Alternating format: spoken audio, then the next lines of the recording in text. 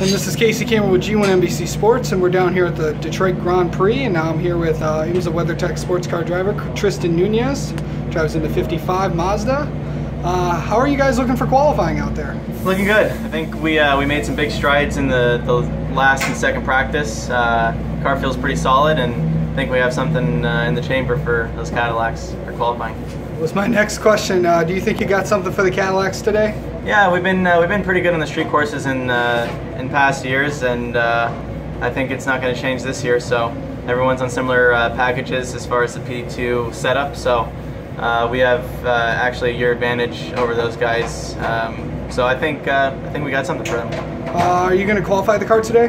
No, I think we were just talking about that actually. Saying we're still trying to decide who's going to qualify, but I think we're leaning towards Jonathan qualifying, and then I'll finish the car tomorrow in the race. All right. Good luck in qualifying tonight, and catch these guys in the 55. That's right. And thanks for talking to us. Thank you. Go Mazda.